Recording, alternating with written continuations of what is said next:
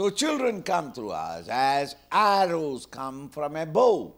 The bow is not to decide where the arrow should go. The bowman knows where the arrow should go. But unfortunately, the bow decides where the arrow must go.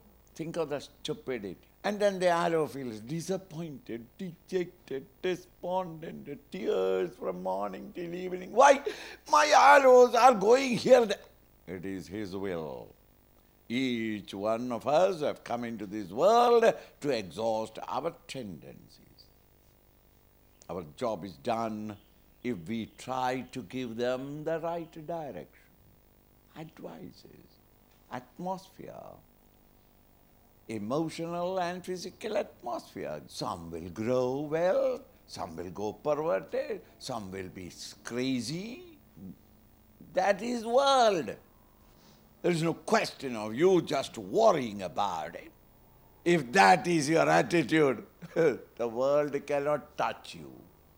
The householder's life, Swamiji, you don't know, we are parents. So what?